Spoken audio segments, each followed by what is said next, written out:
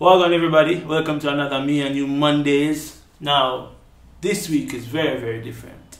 But you'll enjoy it just the same. Don't worry about that. So I posted something on my Instagram a few days ago, asking people to just tell me what their one question is, like if they could interview me, what's the one question they'd ask. So we're gonna answer those today. You ready? Yeah, I'm ready. Let's go. So, Island Bell _876 asked me, what's your true inspiration and drive for your music? So my true inspiration comes from life, like everything and everybody that the universe has placed around me at different points in my life. From my mommy from birth, and my sisters and my daddy, to my cousins and friends during school, Portmore where I grew up. Just everybody has inspired me. Everybody that I've ever met is an inspiration. I remember years ago I was trying to write a song and I just wasn't getting the lyrics that I wanted, and Barry looked at me and Barry said, "Yo, everything is a song," and he sing something to me that I won't sing yet because it's recorded, and when you hear it you'll know for sure that's it. So for me, everything has been a song, everything has been an inspiration, everything has been a drive. Like I'm pushed by the fact that I know there are a lot of things that I want to do for my family and for my community that I grew up in, Westmead, Portmore.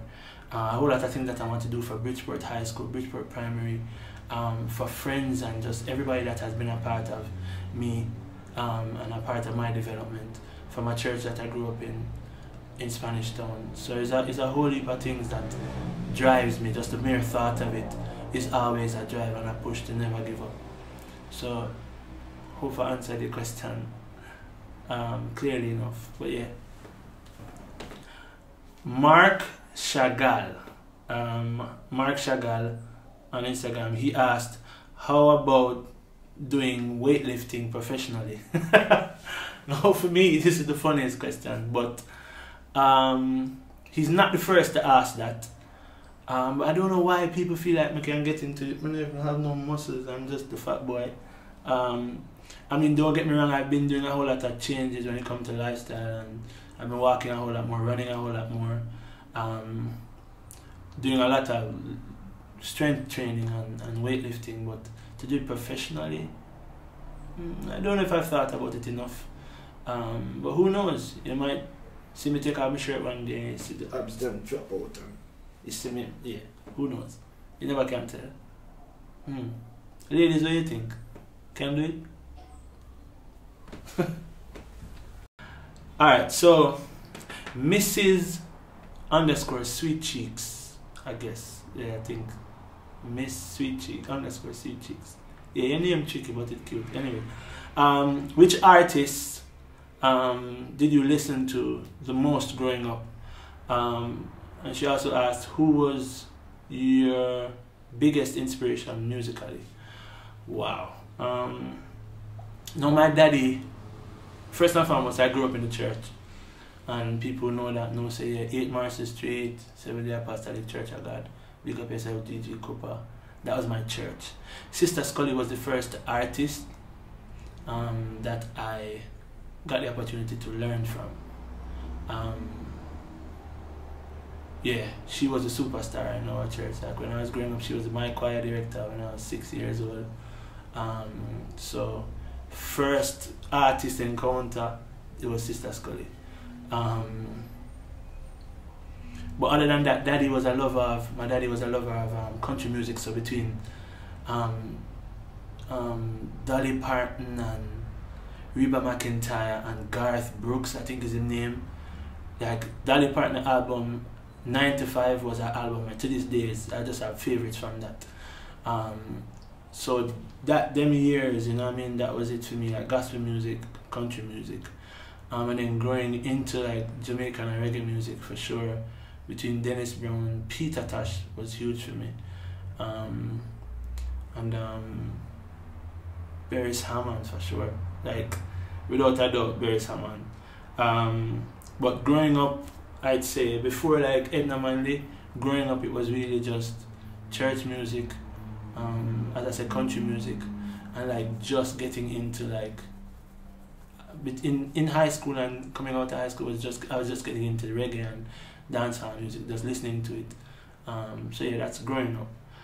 Musically, who I'd say is my biggest inspiration, I can't say one. Like, I was introduced to Donny Hathaway when I just started Endom, and Dean Fraser played a Donny Hathaway song for me, and to me it just did everything for me. But for sure, I was always a reader of Tupac and listen to Tupac rap wise. Peter Tosh was reggae for me. Barry's Hammond inspires a lot. So I guess I can't say one. That's a hard part. I can't say one, but music overall, and every artists now inspire me on a daily basis. You know what I mean? So, I mean, yeah, everything that's inspired. Once it's music, I mean, we love music so much that there's always something that taps into us and kind of resonate with me. So it's hard to choose like one. Yeah. Alright, so Momo _ positive vibrations _ she asked, how did you come about with the name Hopeless Romantic? Alright. So I've always been a dude where my brethren them know me. Like, once I like a girl, I'm very expressive. My sister them and family always teach me to just express myself. If I want to know something, I ask. Never be afraid to laugh or never be afraid to cry. So me and Unga was talking one day, and Unga said to me, yo, the amount of songs we have, love songs, yeah, we need to have a project with just them love songs there. And I mean, people always call me a hopeless romantic, and him know that and me know that, and from there Hopeless Romantic EP came about, where you're not just putting together songs, but we have so much more than what we put out on the EP that would define and resonate with a Hopeless Romantic. So it came from that, you know what I mean?